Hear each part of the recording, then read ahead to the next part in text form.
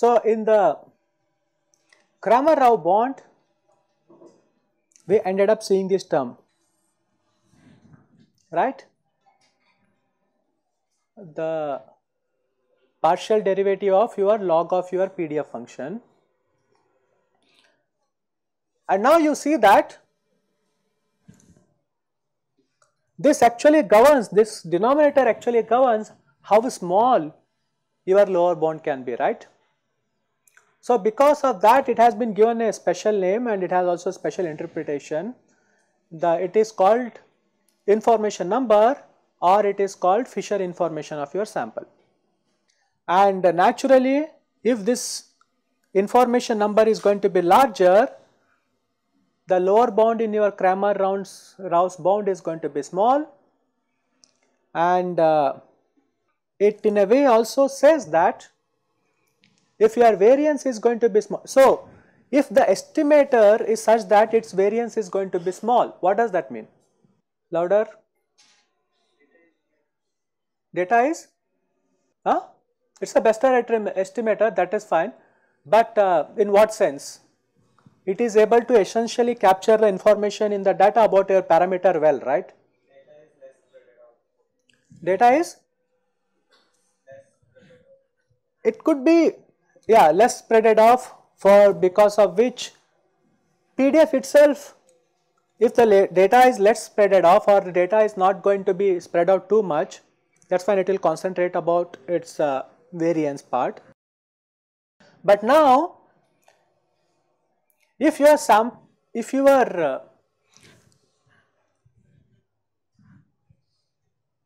by the way, notice that this quantity here, it does not depend on the estimator, it is only about your PDF function, okay. So then in a way what you people are right, like it is not about estimator, irrespective of what is your estimator, what matters is how good my data is spread out, like how far my data is spread out. So it is a property of only your PDF function, and if your PDF is such that the data is spread out too much, will this be larger or smaller? If your data is spread out, what do you expect? Any estimator is going to do a good job or bad job? Bad job. In that case, what do you expect this quantity to be? Lower, right? Because the Cramer bound says that it is coming in the denominator, that means it is going to say any estimator has to incur a large variance. But on the other hand, if your data is not so spread out, it is easier to infer the parameter, maybe then it must be the case that this quantity is going to be larger for that. Okay, that is why sometimes because of the appearance of this quantity in the lower bound, in Cramer-Rao bound, it is also called, Cramer-Rao bound is also called information inequality. Okay. So in the tutorial you will see like how to compute this lower bound for various PDF functions and all. So specific examples we will see in the tutorial, but any question about the general steps one has to follow in computing mean square estimator or this Fisher information or the Cramer-Rao lower bound. If you have any question, you should ask now.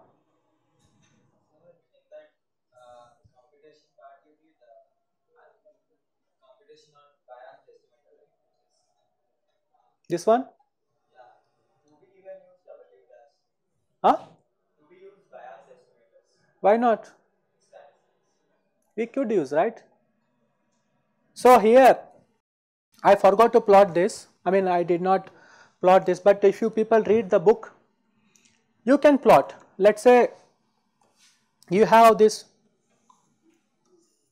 mean square estimators as a function of n, n is on the x axis, and let us say mean squared error on the y axis, and this could be for both I am going to w and w prime I will plot. It may happen that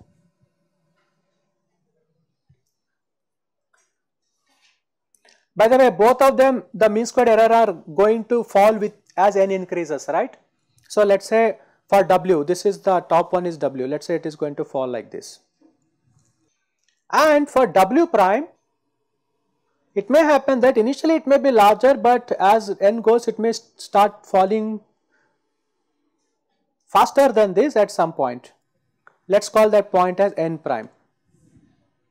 So for n smaller than n prime, which one you feel is better?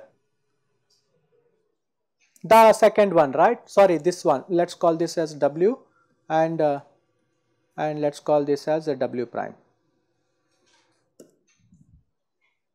So you see that for n in this region, when n is small, your W is better actually, and it may happen that as n increases beyond n prime, your W prime may be better. Yeah, but depending on how many samples you have, you can decide whether the biased one is good or unbiased is going to be better. So of course this is the mean square error is not going to fall down to 0, but this is just like, I mean, this is just for representative purposes. Okay, but I hope you got the picture, and this is where the analysis is important. When you have data, and depending on your samples, you need to decide which variance is going to work out better for me. Maybe you need to compute all this mean squared errors of your various estimators you can think of, and it may end up that you may end up using unbiased estimators, because for that many samples maybe biased estimator will work out better. Okay, so it is not necessary that all the time unbiased estimators are going to do a good job. Okay, maybe biased estimator can also do a good job, but that depends. Yes, that's why it is important to compute all this expression. Maybe for some toy examples, like first you need to see, okay, your data is discrete. Maybe if it's a discrete and you feel that it looks close to binomial, compute all these things for the binomial. And if you feel that, okay, your data is looking more Gaussian, and then compute all this for Gaussian. Okay. And by the way, notice that this is, you can compute, this expression is true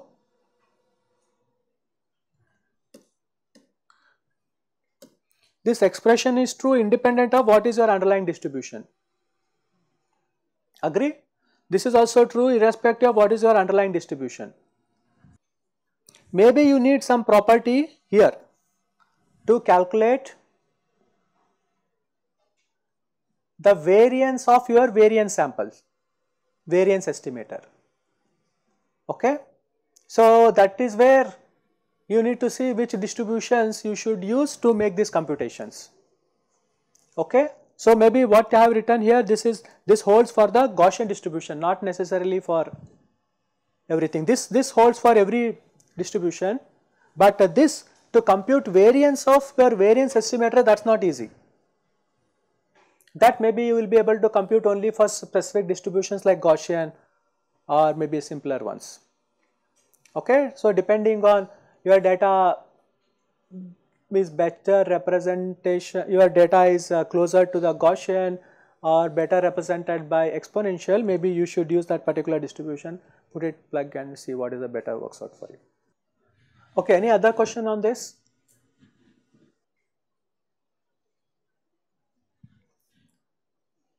Okay, if not, yeah, you will see the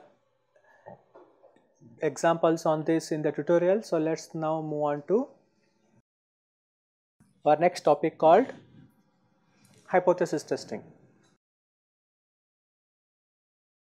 So how many of you heard this topic before? Yes or no?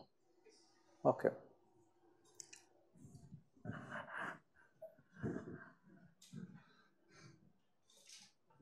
Now the same question we are asking about the parameters, right? We are estimating the parameter. We could ask in a different way. We can ask whether the data that I am seeing, whether it is going to represent this population parameter or not. I can ask kind of yes/no questions. Okay, earlier I was exactly trying to find out what is the parameter, but here I could just say okay, maybe yes or no, or maybe it belongs to there, here or there, maybe these kind of things. And so I will make hypothesis like that, okay, yes hypothesis is this, no hypothesis is this. Now it boils down to checking those hypotheses. Okay. So the definition is, a hypothesis is a statement about a population parameter. The hypothesis can be okay, the parameter lies in this range or that range. This is like hypothesis. Now you decide whether it lies in this range or that range. Come up with a criteria to evaluate that. Most of the time we go with two hypotheses in hypothesis testing which are complementary to each other. And the two complementary hypotheses in hypothesis testing are called null hypothesis and alternative hypothesis, and they are often denoted as H0 and H1 respectively. And here the general form of the hypothesis testing is, you will assume that maybe you will make a, let us say this is your parameters theta space, you have partitioned into two parts. Let us call the upper part as theta 0 and the lower part as theta 0 complement. You do not care which is that particular point it belongs to. What you care is whether my theta belongs to this or this. You have only two hypotheses here. My theta belongs to this region or this region. And you need to find out or come up with a method to evaluate that. Okay. And if you take a real line, my hypothesis could be as simple as, maybe you put some threshold here, this is your known threshold, and you ask the question whether my parameter lies in this region or in this region. This is like a boundary.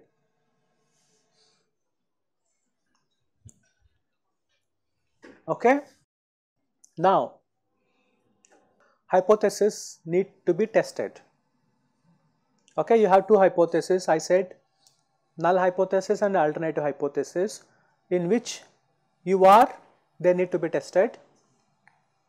And now that hypothesis testing procedure or a hypothesis test is a rule that prescribes for which sample values the decision is made to accept your null hypothesis to be true, and for which sample values H0 is rejected and H1 is accepted as true. Naturally in this case, since there are only two hypotheses to be tested, when I reject hypothesis, null hypothesis, that indicate that I am accepting alternate hypothesis.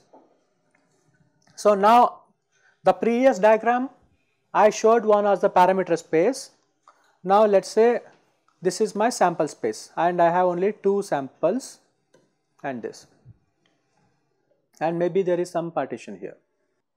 I need to come up with the decision rule like this, maybe something which says that all the points which are here,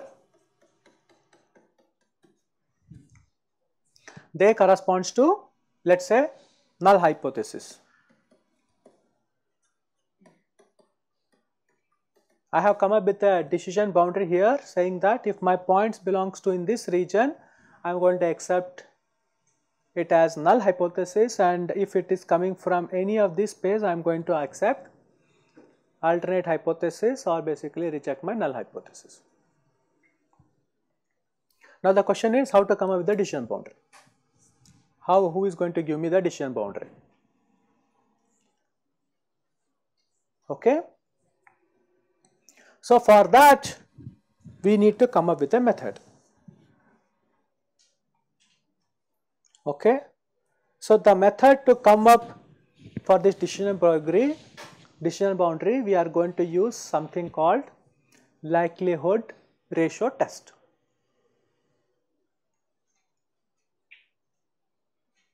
So all of you already know what is the likelihood function. Now we are going to use it to define likelihood ratio test, and using this likelihood ratio test we will define our decision rules. Okay. Now if you have given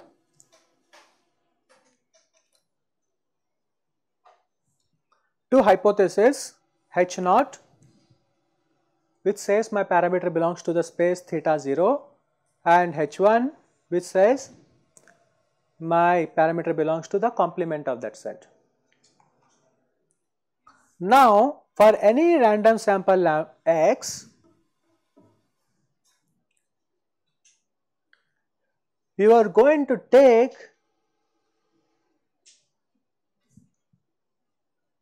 ratio of these two quantities,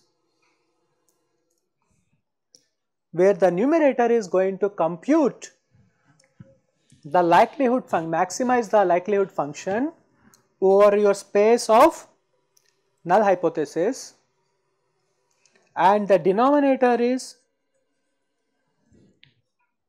maximizing it over all possible parameters. This is both over null and alternative space. This is all possible parameters.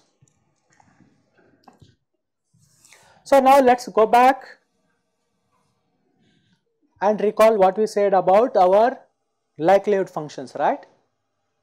So likelihood function is capturing how likely that value theta is for my observed samples. So the numerator is trying to compute the best theta that is explaining my observed sample x, and the denominator is capturing all possible theta, that is among all possible theta which is explaining my x best. Now just think intuitively, if this lambda x happens to be large, what do you expect? That means the numerator is dominating, right? If lambda x is larger, that means some parameter theta in my null hypothesis is better explaining what is x. And if this quantity happens to be small, that means denominator is dominating, that means a parameter which is not in my null hypothesis is better explaining my data. Okay. So hypothetically, let us say if lambda x is going to be large, you want to accept it as a null hypothesis or alternate hypothesis? Null hypothesis, right? But then the question comes, what is this large? Okay. So for that we are going to define a parameter. So then a likelihood ratio test is any test that has a rejection regions of the form x lambda x is less than or equals to c. So c is some parameter that you are going to decide. So what is this is going to do is, all the point for which this lambda of x is going to be less than or equals to x, it says reject. That means they are not coming from my null hypothesis, they are coming from my alternate hypothesis. And this is my rejection region. Okay. Okay, example. I forgot to write. Can you think of an example which we can work now? Take simple case, no? Let us take Bernoulli. My x is Bernoulli, x1, x2 to xn,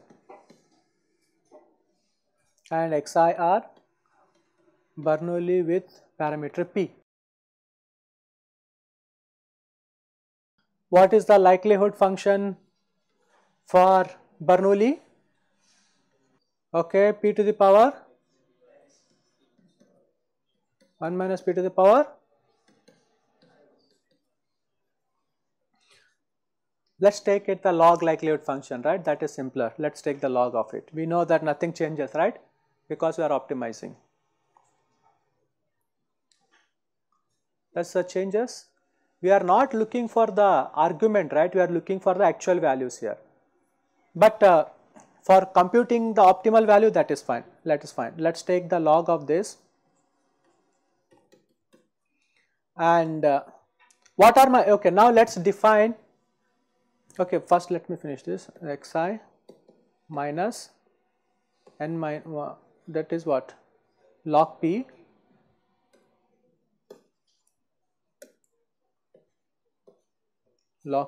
and n minus summation xi log 1 minus p. Now let's propose me a hypothesis. What should be our hypothesis? I am going to check a hypothesis whether these tosses are coming from a fair coin or not. So what should be my my null hypothesis? P equals to half. And what is H1 is going to be? P not equals to half. Okay. Now, this is my theta set, my theta naught set. Here is this, just to have one point. And what is my theta 0 complement has? It is like all x belonging to 0, 1, and that x is not equals to half. It has every other point in it. Okay, now let's do the optimization. First, let's consider the numerator where, so log like lambda of x is what? Sup over p equals to, p belongs to theta 0, let me write it like this, L of x given p divided by sup over p belonging to entire thing 0, 1 now. Okay, that includes half and the entire thing, and Lx given p. Okay, now let's compute. Let's I know that the maximum value, it does not change with respect to. So what is the maximum value here? First numerator theta is what? Half. I am going to compute it at p equals to half. There is nothing to optimize, only one point is there. So the numerator is going to be what? Okay, let me directly put half of summation xi, half of summation xi. Okay, and what is the optimizer here? I know that if I have to optimize it, my p is going to be 1 by n summation xi, right? That we already noticed. Everybody agree with this? The optimal value of this. So the denominator is going to be summation xi by n,